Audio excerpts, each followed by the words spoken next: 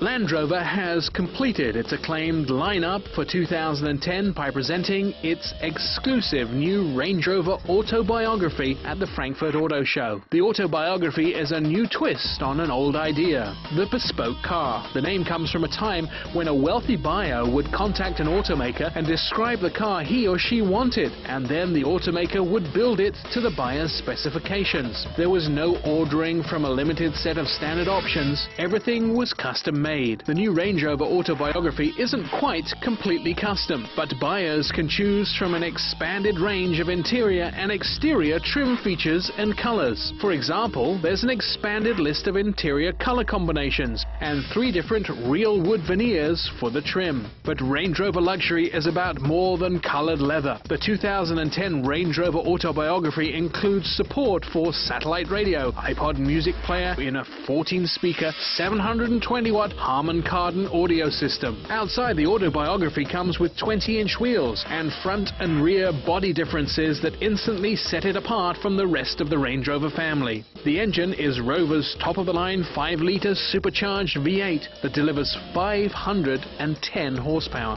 You also get the most advanced computer-controlled all-wheel drive system in the industry. The 2010 Range Rover Autobiography has Rover's 60-year history of 4-wheel drive experience behind it.